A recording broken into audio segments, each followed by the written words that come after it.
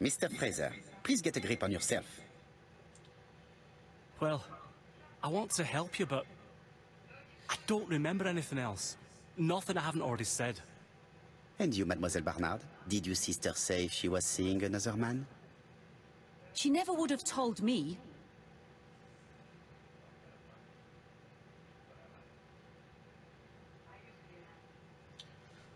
Oh, this is a toughie. Remember, everyone, down comes below what you would choose.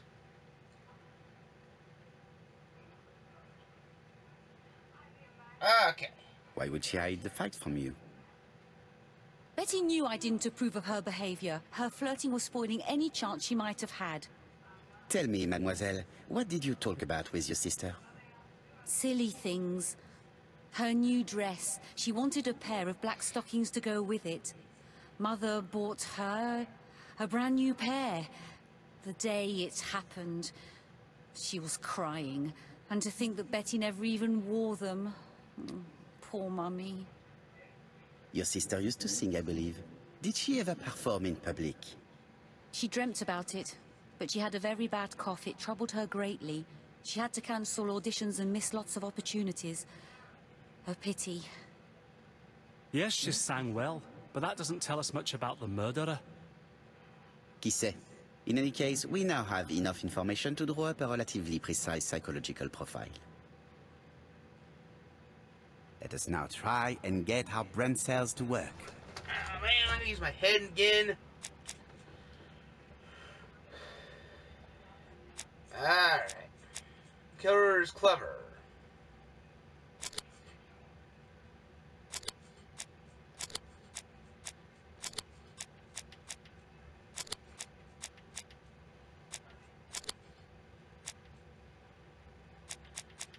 Alright.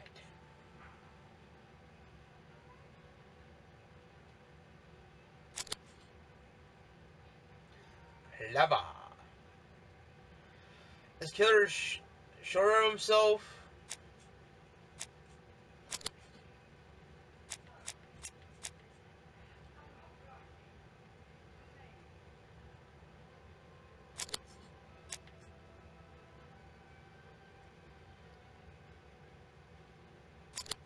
He's bold. His confidence. Is Killer a seducer?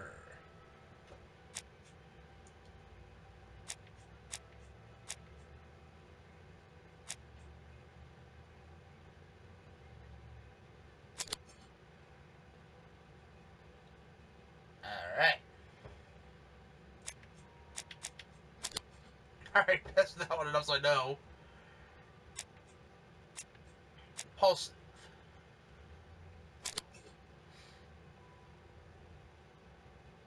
Alright.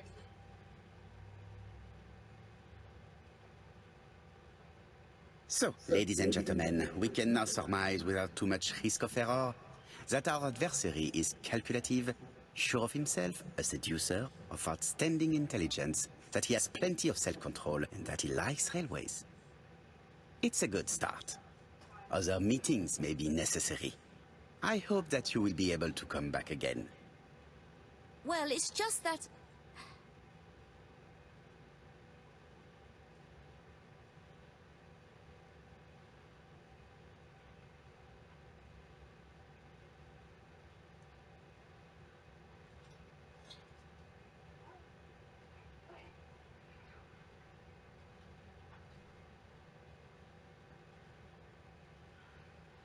Alright, I'm gonna put trying on this one. But alright, Don Constable, what you think? Is something bothering you, Mary? Well, Mr. Poirot, you see, I don't know if I can come to London just like that. It's normal that people helping with this inquiry should be reimbursed. Starting with you, Miss Trower. Please allow me to pay for your train tickets. Oh, sir, I cannot accept. But you must. Mademoiselle, I may not be rich, but my brother left a fortune which will be mine. Mr. Clark, that's very generous of you. Well, someone has to foot the bill. Mr. Poirot, would it be possible for you to come back to Devon? Lady Clark has expressed a wish to see you. We'll adjust her medicine so she'll not be too drowsy. But of course, I shall come the day after tomorrow if it is convenient. Thank you all for coming. We will meet again soon. The meeting was most fruitful. Really? Hastings, I believe now we have everything we need to find a common point between the victims.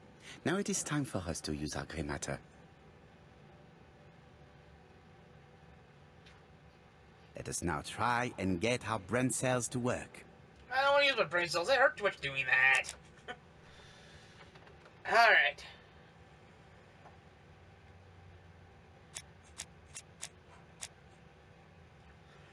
What do the victims have in common? Betty was seeing other men as...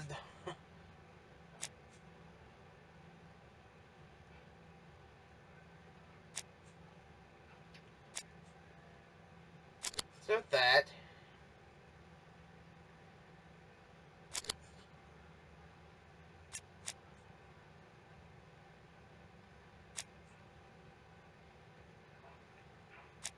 Wait.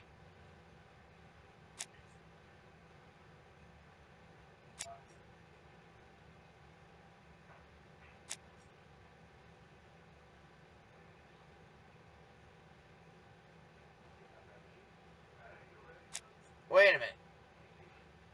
A doctor.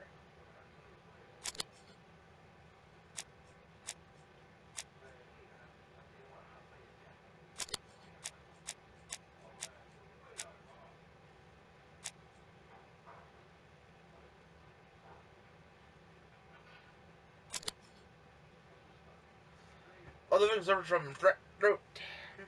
The first two victims suffered from bad throat, and that was precisely the specialty of the third victim, Dr. Clark. We have a lead. It would pay to take a closer look at the medical records of Dr. Clark's patients. We'll do so during our next visit to Churston. I will do it myself, mon ami. You must remain in London just in case ABC sends us another letter. Very well, as you wish.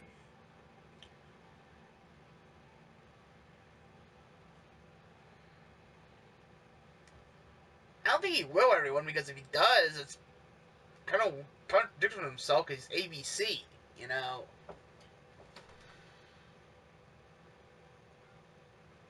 Thank you for coming, Mr. Poirot. Lady Clark is waiting for you in her bedroom on the first floor. Please excuse me, I cannot stay for the interview. I have to take Miss Grey to the station to see our lawyer in Torquay.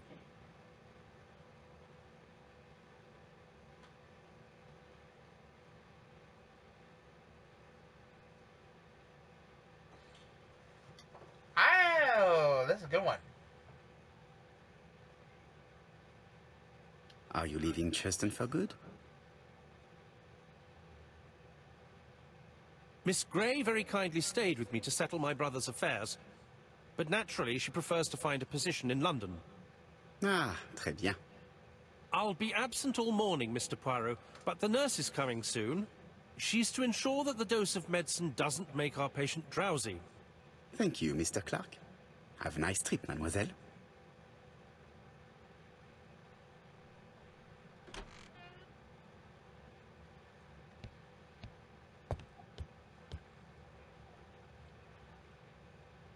Basically, just let me in the place that's bad because I can explore it. It's closed. It is now the right time.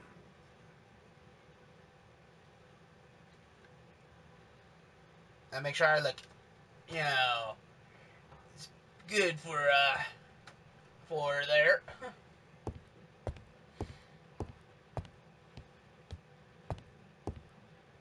It would be rude to make Lady Clark wait any longer.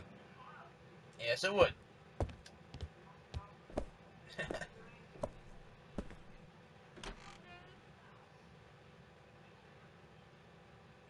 She's fidgety.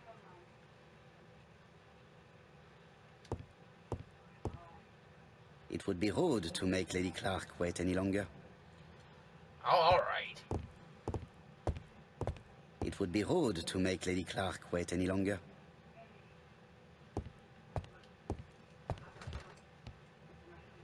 This poor woman is very ill.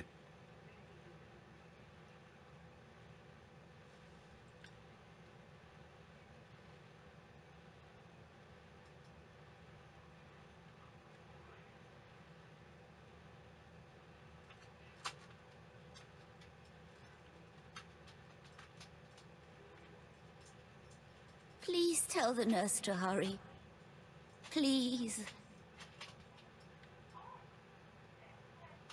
Okay.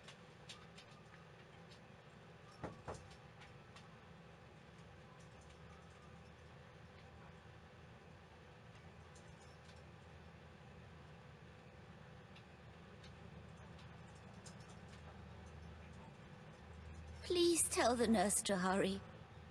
Please. This woman is suffering. She is in no state to have a conversation.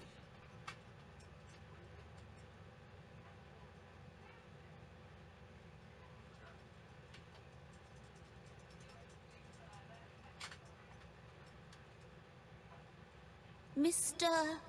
Poirot? My respects, madame. Thank you for coming. Thank you.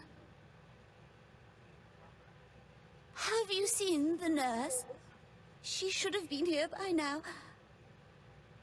Oh, I'm sorry. The telephone in the hall is ringing.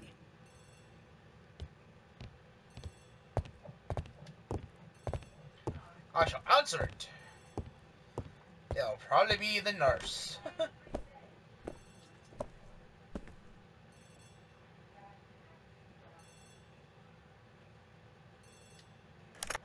The Clark residence. Detective Hercule Poirot speaking. How do you do, Mr. Poirot? I'm Lady Clark's nurse. I wanted to let you know that I won't be able to come for her injection today. Might Miss Grey be able to do it? She has just left, but I will take care of it. Thank you. That's very kind of you. You'll find the skeleton key to open the medicine cabinet hidden in the lion trophy. You can count on me. Au revoir, mademoiselle. Oh, thank you kindly. Goodbye, Mr. Poirot.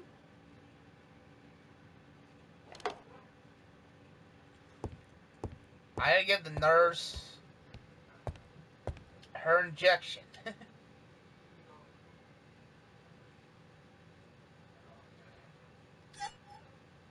Here is the skeleton key.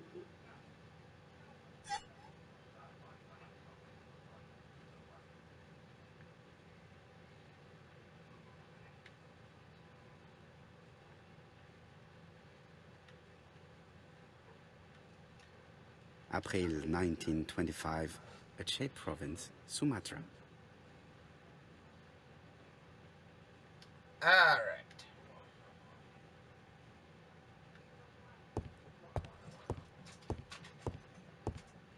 Lady Clark is in pain.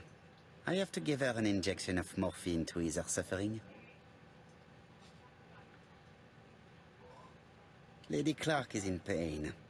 I have to give her an injection of morphine to ease her suffering. Why do I have such a feeling this is gonna cause me some problems?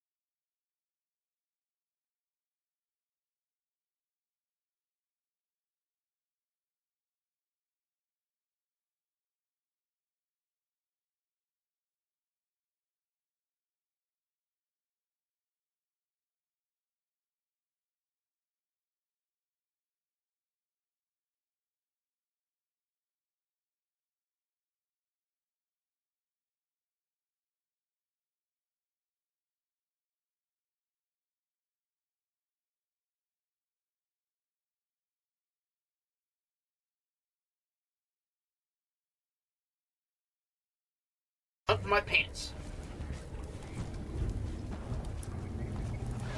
Guess they took my pants. Don't know where my pants are at now, but I'll find it. Because they're my pants, especially the designed pants.